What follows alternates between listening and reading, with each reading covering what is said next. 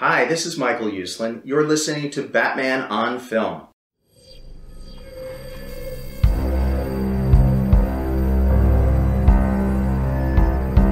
I'm vengeance. I have given a name to my pain.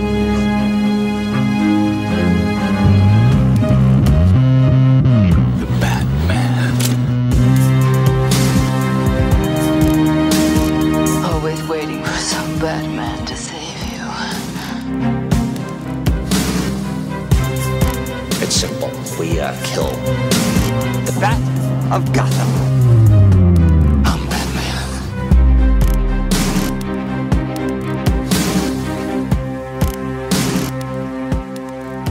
Welcome to the Social Hour, a Batman on Film podcast. I am the founder of Batman on Film, Bill Ramey, and joined me today on episode number 128 of this here show is senior BOF contributor Pete Verra. Boot in Pockets himself is back in the house. How are you? It's good to be back. So what's been going on? Nothing much. We kind of been in like a little bit of a heat wave here in New Jersey, so we've been getting that Texas heat, and that's pretty much it. Getting ready for September. How high? How high? What go over 100? Oh, geez, no. With the humidity, it feels like that. It's probably in the high 90s, though. Okay. So, not often does it crack 100 around here. It does only for the special occasions, but you know, it's still pretty hot. We've been on a roll. I was like last week, I looked at my temperature gauge. You know how you have the ones outside, they're Bluetooth and they're,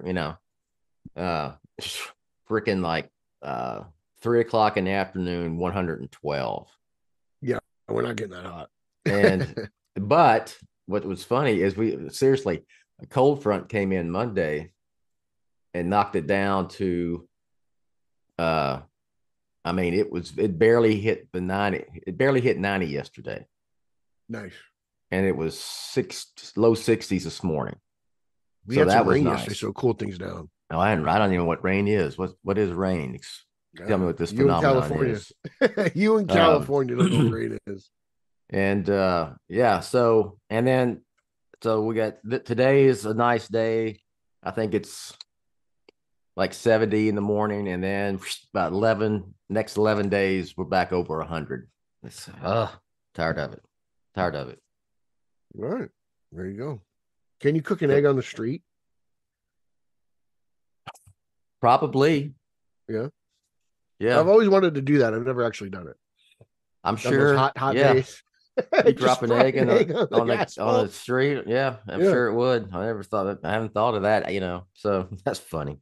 I remember like back in the day, people having their cars, eggs, throwing eggs at their cars and it being hot and it just sticking to the paint and it messes up the. Is that something you guys used to do in Texas?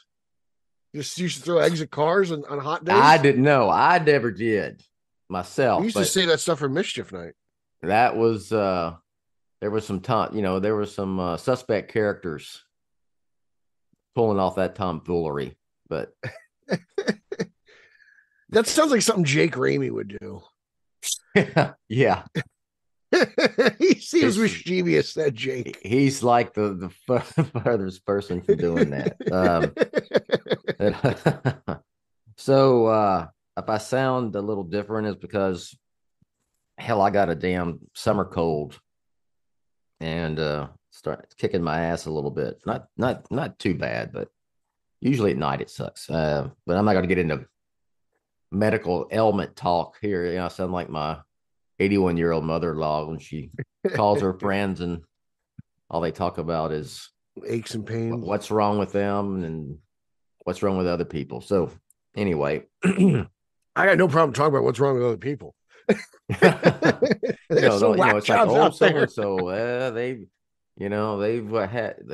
have to have a hip replacement and then blah blah blah. That Ryan Lauer, let me tell you, he's a bit of a troublemaker. Lauer's online stirring it up. I'm telling you, you got to watch for him. come on now. Keep Lauer's your eye like, on him. He comes off as this wholesome American pie, like, kind of guy, but really deep down, he's as rotten as Grinch's heart. we can't stand for any bad mouthing of Lauer here on this show. Come on. Come on, get you a bowl of cereal and a Mountain Dew. Get yourself some sugar in the morning. Yeah. Lauer doesn't use milk, you know that. He pours the dew right into the food. That's what I asked him one time. Speaking of Lauer, I just hooked him up with a big special guest on the Batman Book Club. I'll tell you like off air. BOF perks are in action. I'll tell you off air. I'll let him announce it. So Jonathan Nolan. All right. This website is called Batman on Film, in case you didn't know. And I thought you founded this on a web TV years ago, didn't you? That's the story. I've told you that story. I read it on Texas Wikipedia. Yeah. I'm sure it definitely would be on there. So if you look under like notable people, it says Jett Ramey, founder of Batman on Film. I believe it. Yeah. That is true. Yeah, that's a true story. Web TV, 1998. Yeah. Look at that. That's how the whole damn thing started. And here we are 25 years later. God bless Batman and Robin. Yeah. So with the writers and actors strikes still taking place, there's not much Batman on Film to talk about because everything is shut down for the most part. We'd probably be knee deep in Penguin talk. Actually, if things were going I was about to bring that up too. So yeah, we'd be all in the Penguin. I would figure that by now we would have probably started maybe getting close to, if not already heard some, but we're getting awful close to getting some casting announcements for the Batman Part 2, because he was supposed to start filming. That would be Matt Reeves, was supposed to start filming Part 2 in November, and that's 3 months away. And now it's been pushed back until like February.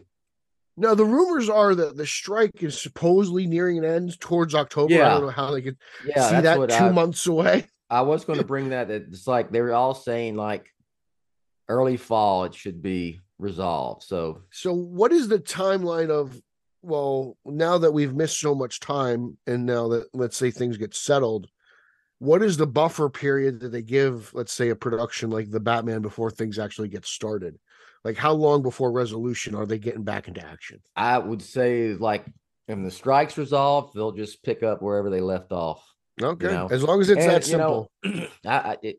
I'm sure Reeves has worked on it, in his capacity. I'm sure there's only so much like pre-production you can do, but I think the script's been done. So you got it. When I think about what you just said, that Reeves has got to be working on it. So, because basically this is all coming from one mind, the Batman saga. This isn't one of those, cooks in the kitchen type deals. It's the mind of one man.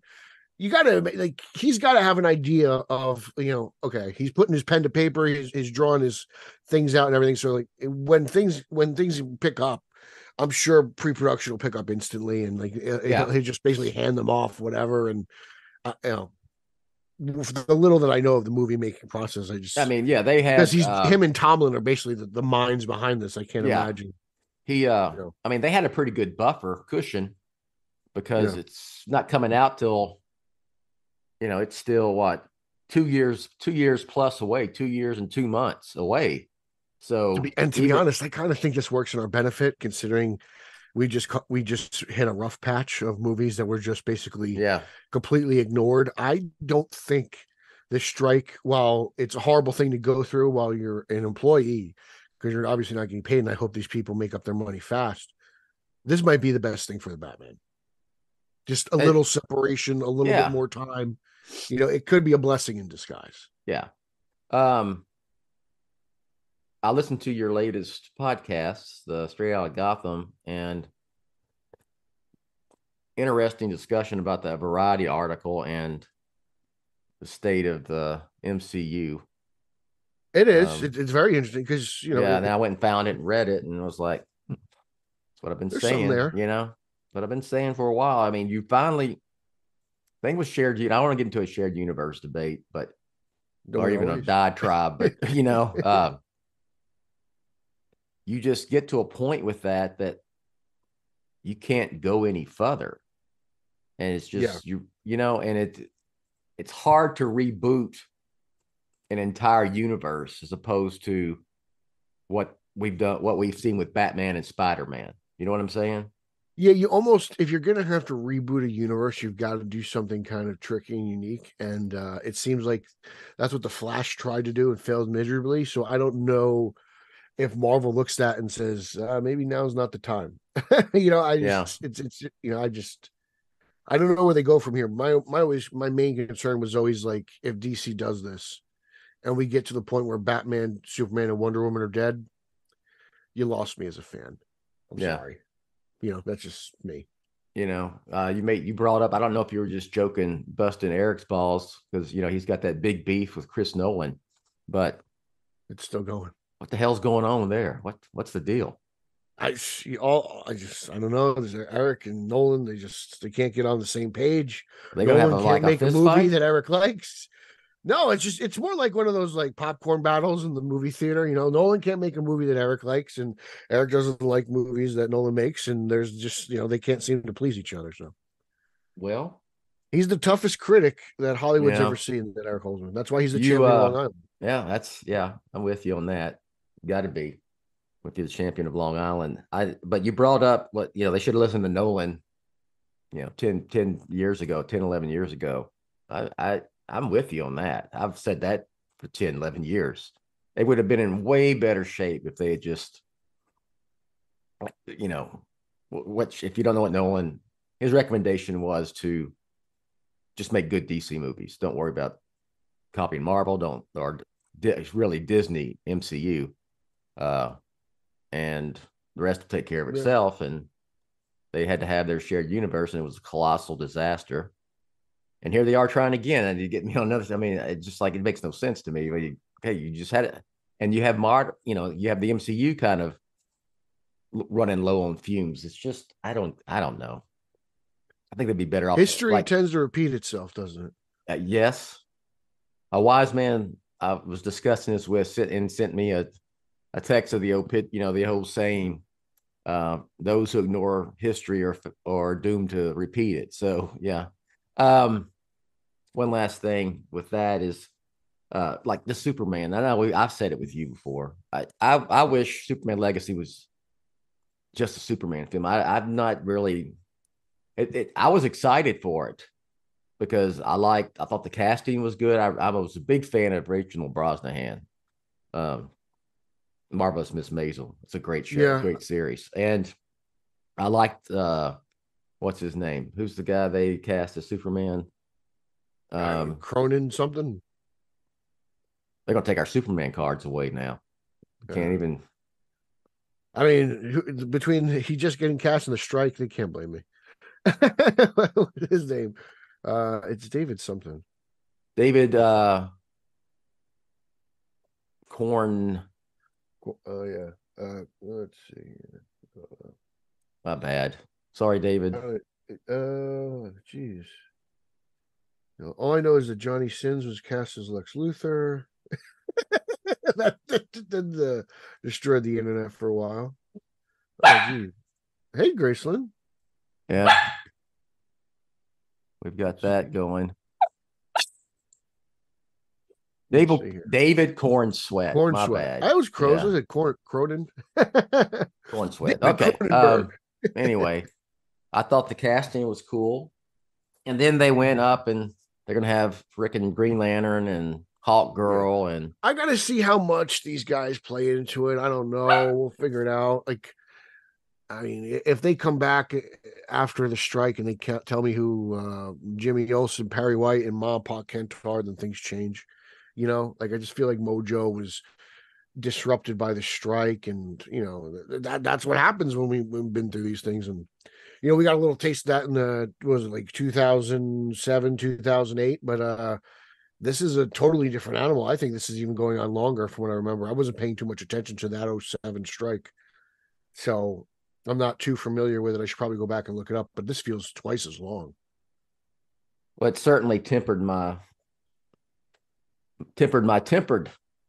excitement for Superman Legacy, because just like to see a Superman movie without all these DC cameos, which clearly, if it wasn't, starting a shared universe, you probably wouldn't had Green Lantern, Hawk Girl, who's in there, Mr. Fantastic, Elongated Mr. Man, Terrific, Plastic Man. Yeah, my whole thing is just like, when is the solo movie going to come back into fashion? Like, when is that going to become popular again? Because that's kind of what I'm waiting for. Well, it should. Well, the Batman, it did kind of good, didn't it? So anyway, and Batman and Joker, that's about it. And speaking of casting and the Batman, I wouldn't be surprised if Reeves has locked down some people for some roles already. Like, he can think of them, he just can't actually contact them, right? I'm not sure how that works, but they work. There seems to have been casting going on, even when the strike, when the writers were striking. Because, like, I remember Zachary Levi saying he can't even talk about past movies because of the strike. Like, there's certain things they can't discuss. Which I thought that was interesting. Oh, he can't even talk about like a movie he made 3 years ago. Yeah, weird. I don't know how it works, but yeah, at minimum, he probably knows who he wants, or whatever, whoever's going to be in the Batman part. Whoever he's going to cast as Solomon Grundy, I'm sure he has a good idea. Oh yeah. Well, they're going to do that CGI. It's going to be all CGI. Like Bane. The Bane's going to be all CGI too. Bane will be CGI. He'll be like 10 foot tall. And then the real Clayface, the muddy Clayface, we'll get that too. Oh, that's CGI. It's the only way to go. It's the only way to go. CGI, 10-foot Bane, Man Bat. Throw that in there too. Okay, I'm down for Man Bat. Dr. Phosphorus is happy. Says just add him in the mix. Look at you. I like it, Dr. Phosphorus. Yeah. All right. Okay. So we're going to talk, since the whole point of this was a roundabout way of saying, there's no, because of the strikes, there is no Batman on film to discuss, even though we would be discussing the Penguin and the Batman Part 2, most likely right now, if the strikes weren't happening. So we're kind of going back to the future or going back to the past, at least. And past Batman movies. And we've been doing, these, me and Lauer did one. We picked our top 3 Batman first appearance. That was a good show. I enjoyed that one. I really did. Batman first appearances, like the first time you see Batman in a movie. You got your top 3 real quick. First Batman appearances? Yeah. No, the top of my head, of course. Give me your top 3. 89, I'm Batman. Yeah. Dark Knight Rises, Batman's first return, being chased by the police, and the cop shoots him. He says he's sorry. And then the dock scene in Begins. Nice. Yeah. The dock scene actually is probably one of my favorite fights. I'm with you on the dock scene fight-wise. Like, a lot of people don't give it the credit I think it's deserved. And I'm with you. I think a lot of people overhype the Arkham stuff from BVS. Yeah, which is very good. I can't say it's not good. No, it's not. It's not like it's not done well, but it comes off a little much. Where I love the being from the bad guy's point of view, getting your ass kicked by Batman, which is what they did there. So, all right, those are good ones. So you want to know what mine are? Not you, but if you're listening here and watch that show, go back to episode 127 and check that out. All right. So today we're going to pick, and Pete's got like 38 songs, but I said, okay, we'll do I got 5, maybe 6, top 5 actual songs that were in Batman movies. Needle drops. And not the score, not Batman, not Batman themes, or or any of that, just songs. So, all right, just do this, Pete. You have a top 5, and then you can talk about I do. some honorable mentions. Okay. Yeah. What's your number 5? My number 5 is Mhm. Purple Lamborghini by Rick Ross and Skrillex from Suicide Squad. Okay. That was a And- big song in the summer of 2016. So it was fun to dig into that. And You want to go right through 4? No, go. I just don't tell me more about that. Why Yeah. that So one? Yeah. it was that was, oh man, the summer, well, I guess it was March of 2016 was really something, because it was before everything got sour. So Yeah. everyone was still very hyped on the upcoming DCU and blah, blah, and the Joker and everything. And we got a few more teases of Leto's Joker at the time. He was in the music video, and it was just played on the radio. So like, it was actually really good for the movie and created a lot of buzz and positivity and curiosity about it. And it felt very Batman Forever at the time, between the music video and the PR that the movie was getting and everything. So Okay. it was probably the last positive moment we had as DC fans in regards to the DCEU, at least, because everything after that has been crazy. Okay. All right, Pete. Let's stop for just a moment on this podcast for these words from our sponsors.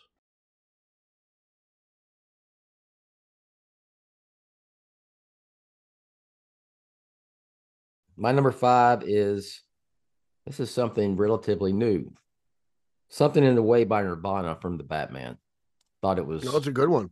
I think it was just great. I know it's an older song by an older band, which that's weird for me to say that Nirvana is an older band, but anyway, that's a fact. 1993 is a long time ago. Yeah. Wow. And but I thought it just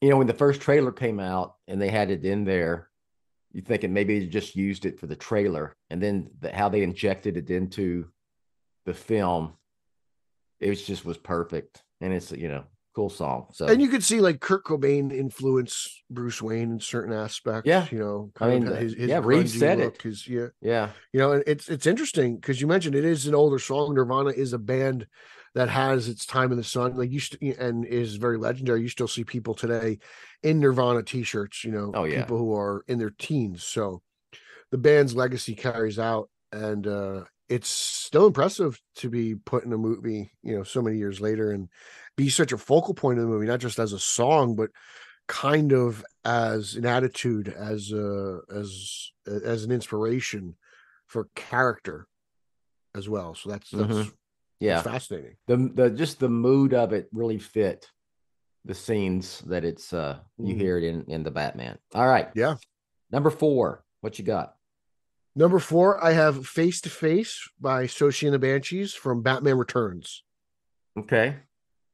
And obviously for that classic scene with Bruce and Selena in Shrek's party, it's the only song in Batman Returns not performed or created by Danny Elfman.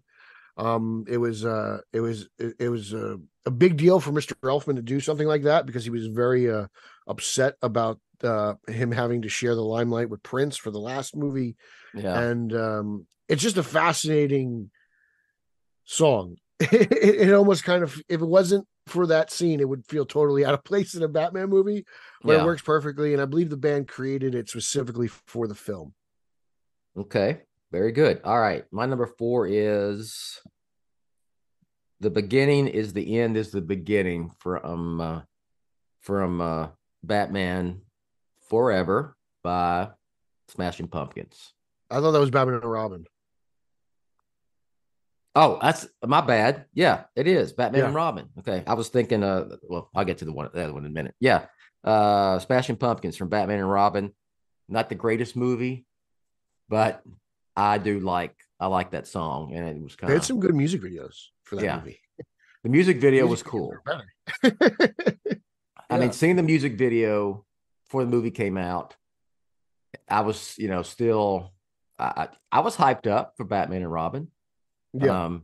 But coming off of Batman Forever, and even with Val Kilmer not in it, I was a big ER fan back then, like everybody else. Yeah. And so, George Clooney in it was cool. So, and then I saw it, and that's a whole different story. So yes, thank you for correcting me. It is, Smashing Pumpkins. It was Batman and Robin. Okay. All right. Number 3, what do you have? 3, I have Party Man by Prince from '89. Okay. Just classic scene, classic song. it's probably, you can't help but just start dancing when you hear it. It's probably my favorite song from '89. Meanwhile, there's another song that we'll mention later on that obviously kind of takes the cake, but Party Man is something special. Just watching Jack do his thing while this music is going on is nothing short of a dream come true. My number 3. Would you like to guess what my number 3 is? I'm gonna get. Oh, man, is it Bat Dance? No, it's Party Man by Prince from Batman '89. So Yeah, there you go. Great minds, right? I mean, it's a great song. You can put this song on at any party, and people are going to start moving and grooving. It's just that's Prince, baby. So for all the reasons you said already, it's my number 3 as well. Number 2. Number 2, I have Bat Dance. Okay. It's just the music video, I honestly think rivals Thriller just in like production value and everything, because it's a really crazy music video. It's almost a movie in itself. The costumes are fantastic. The dancing, it just I I love it. It is. I have grown on Bat Dance. Like, it was always a good song in my opinion, but I've really grown to love it over the years, especially when I retroactively did that Batman on Film like barbecue playlist article. Like I was, as I was listening to all the inspired by music, and I was just really like, I was like, wow, I kind of shortchanged Bat Dance in my own little head there, but it's really a phenomenal song and another phenomenal music video. All right, my number 2 is Hold Me, Thrill Me, Kiss Me, Kill Me by U2 from Batman Forever. That's a good one. That's another great music video. Yeah. Great music video. Remember seeing Batman Forever, really liking it. And then that closing credits with that song was just, now it's very 90s, Yeah. as far as, closing it with a Batman just movie. Guitar riffs. Very, very popcorn movie, let's close out with a rock and roll song. But hey, maybe it's nostalgia, but I like it. So everything worked for Batman Forever except for Tommy Lee Jones. That's my number. That's my number 2. All right, what is the top of your list? This has to be obvious. It's "Kiss from a Rose" by Seal from Batman Forever. Guess what? Number 1.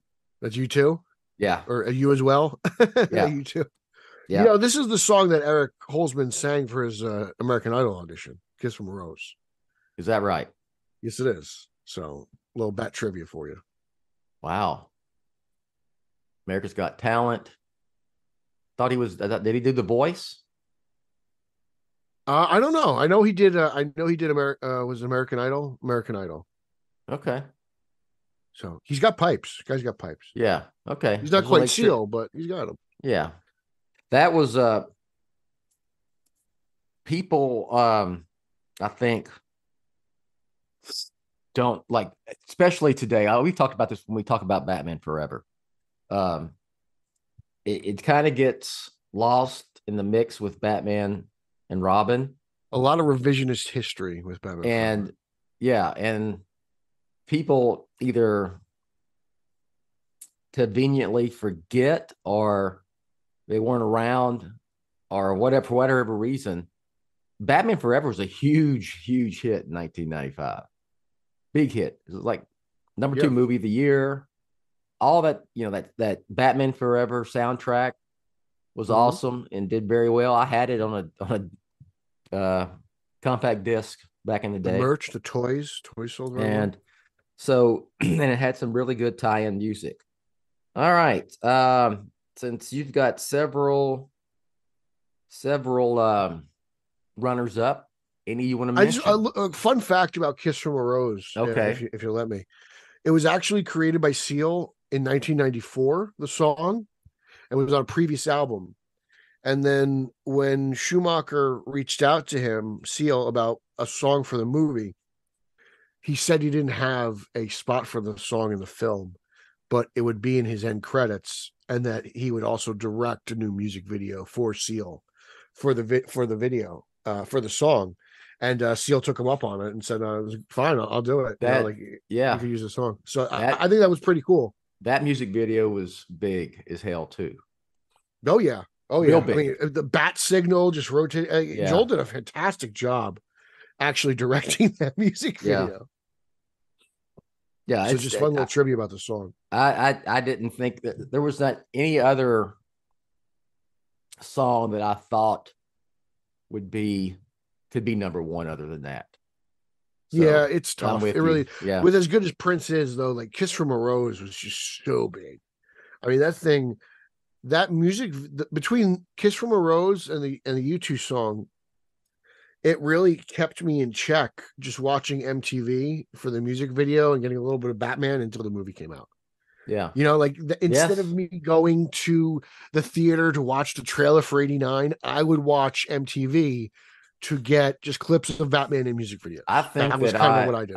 I am positive that I actually taped the music videos, like VHS, taped them from MTV. "Kiss from a Rose." Over Bad Cowboys Lost to the Giants. Yeah, probably. In 95, that wasn't happening, sir. That's true. But those dynasty years. Yeah. Those are good years for both of us. So, but I had, "Kiss from a Rose" and then the U2 song, the music videos on a VHS tape. Yeah, that's funny. You bring it up, but like recording over stuff. That's just so out of, not even in reality anymore today. Yeah. You know what I mean? I mean, some What's people the even old know story? Like the guy tapes over his wedding tape for like the 85 AFC Championship game. It's like I guarantee you, my son Jake has no idea what that means. No idea. If I say, does he even know what an answering machine is? Like, think about it. I don't know. Probably not. Like, when was the last time Jake saw a phone booth? Superman 78? And that was like the upgrade phone booth, that like wasn't even a booth. It was just it was half stand. A booth. I just think that's DVDs and compact disc and VHS tapes, man. Yeah. VHS was still big in 95.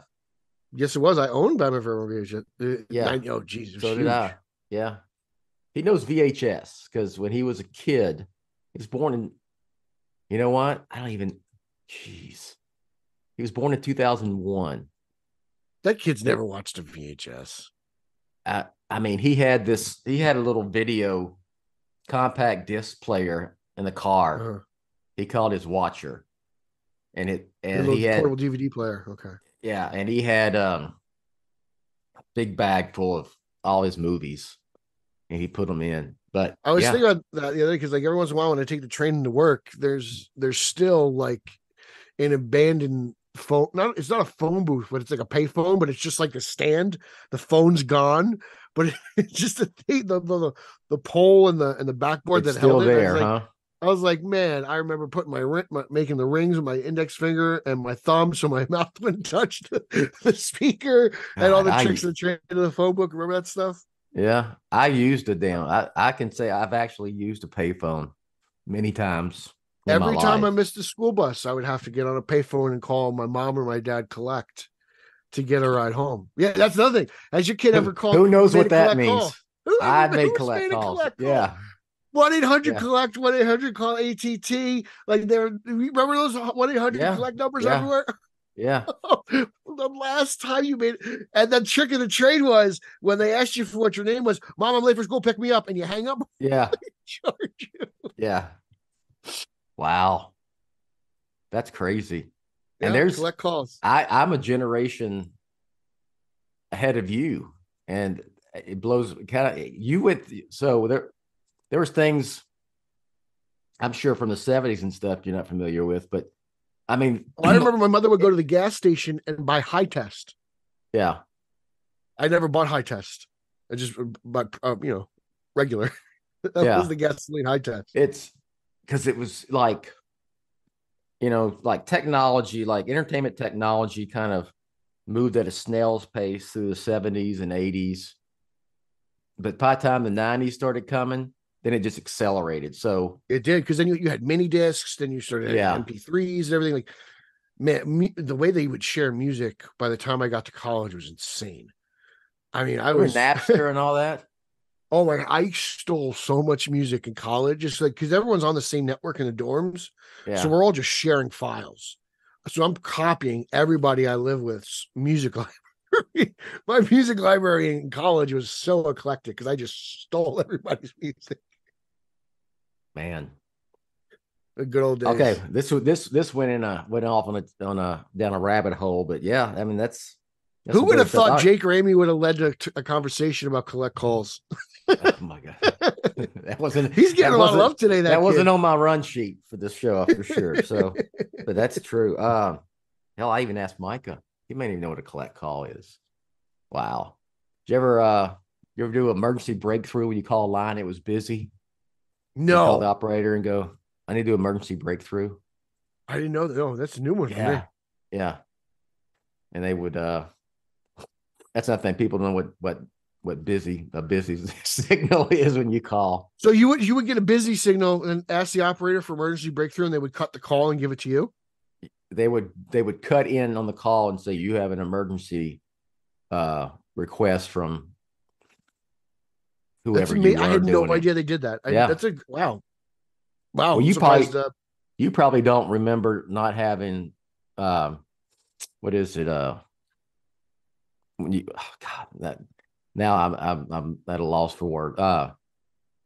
When you call and it doesn't go busy, it just you can switch over. Another call. Hold on. Boom. You hit the button. Oh, you have like another line? Not another line. When you're on the phone with someone, right? Oh, call waiting. Call waiting. Yeah, there you go. What the hell's wrong with me? Yeah, that was before call waiting because it was. I knew do about call you waiting. remember not having call waiting? We did not have call waiting in my house. So you just like if someone was on the you're phone, on the phone, it would if I was on the phone with somebody, yeah. somebody called me, I would get like a beep. Yeah. Okay. Beep in my ear. Okay. So all right, because I remember when there was no call waiting. That's where the emergency breakthrough was. I don't know. God, emergency breakthrough.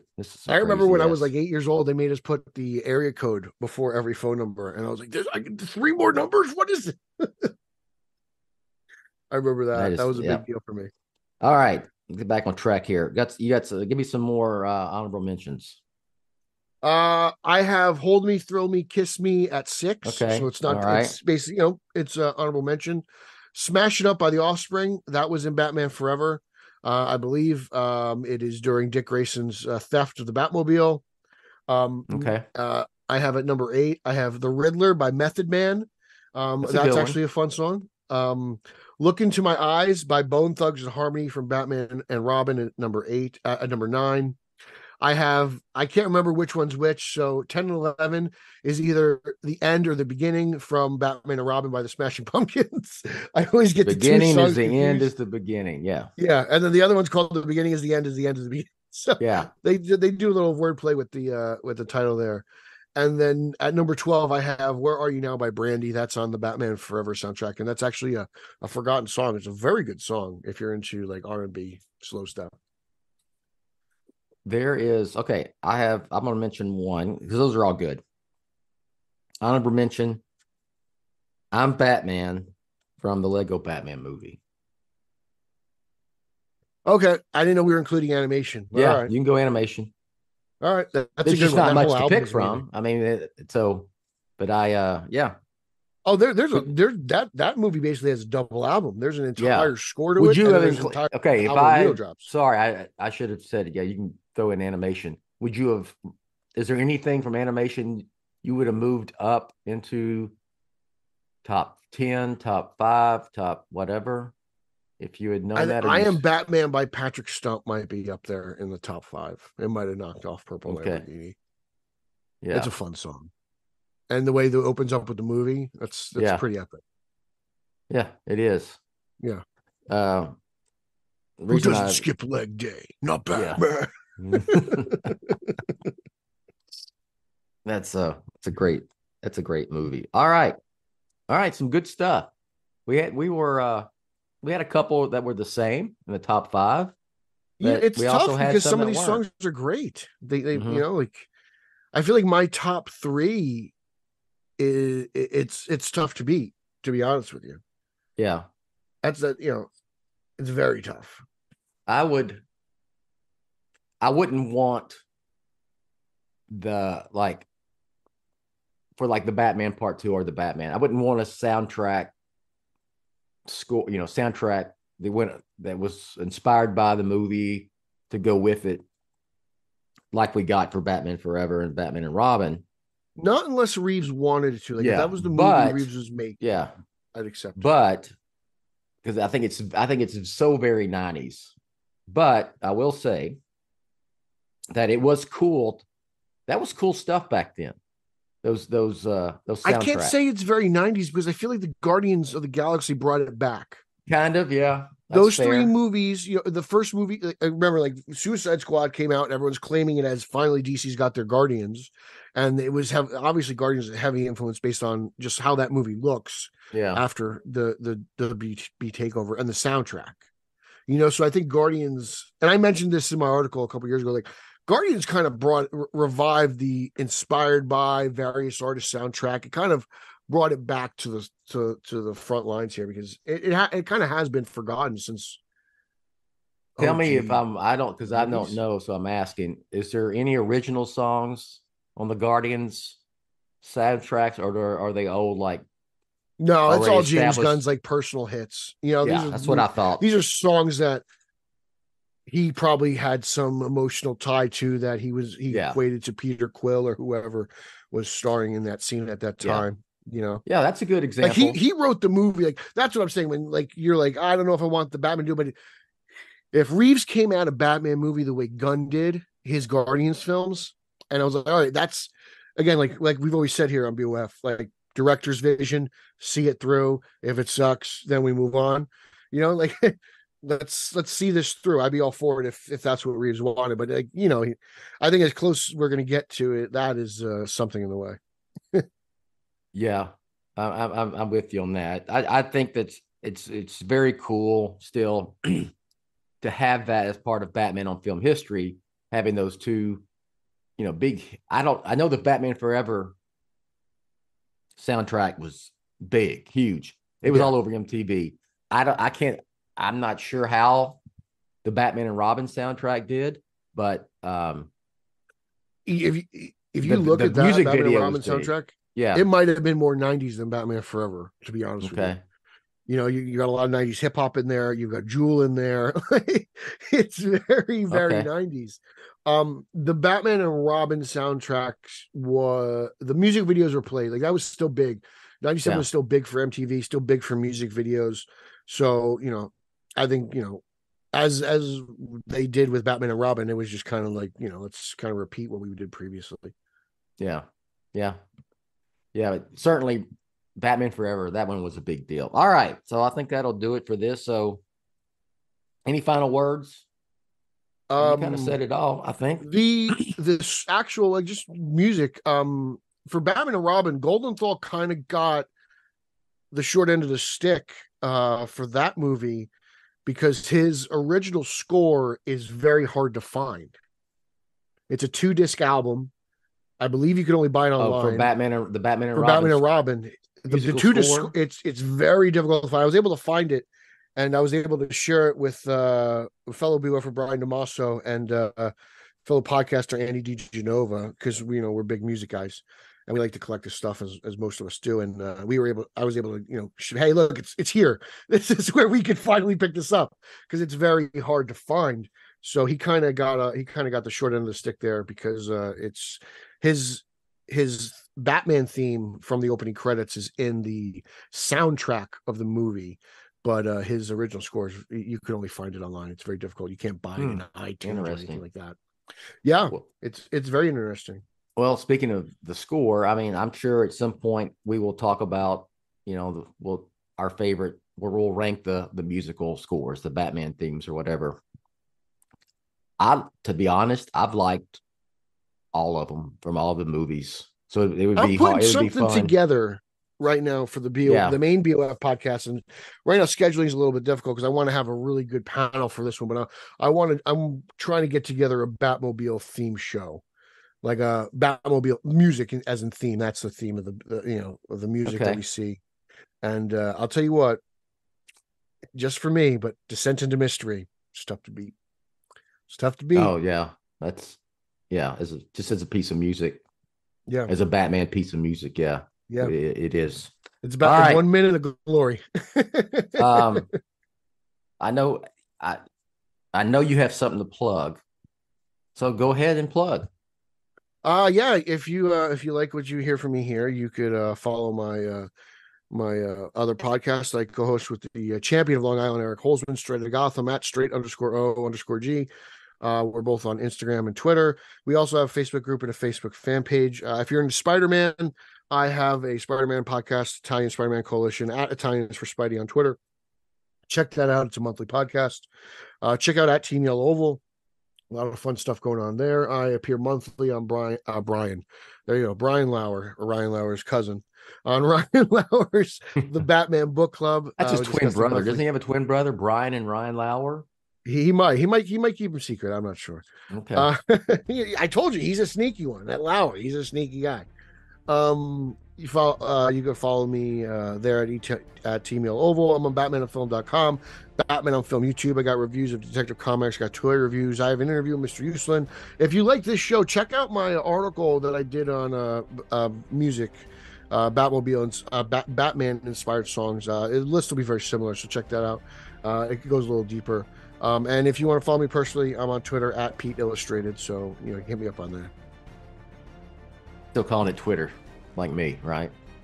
I have to type in twitter.com to get to the website, so it's still Twitter to me, right? That makes sense. I'll go with that. Yeah, I can't call it X. All right. As for me, just go to Batman on Film, batman-on-film.com. Batman Podcast Network. You can find that and all those shows on Batman on Film. Just find the Dropbox, which is podcast, and it'll be in that drop-down menu. And I think that's about it. Everything else, Nelson, Rachel will hit up in the outro. And thanks for listening. We will catch you next time. You have been listening to the BOF Social Hour, Jett's official podcast on Batman on Film. Follow BOF on Threads at The Batman on Film. Follow BOF on X, formerly known as Twitter, at Batman on Film. To help keep BOF up and running, go to patreon.com/BatmanOnFilm, or you can buy BOF a beer at buymeacoffee.com/TheRealBatmanOnFilm. For Jett and everyone at BOF, I'm announcer Rachel. Authoritative, definitive, the original, Batman on Film, founded in 1998.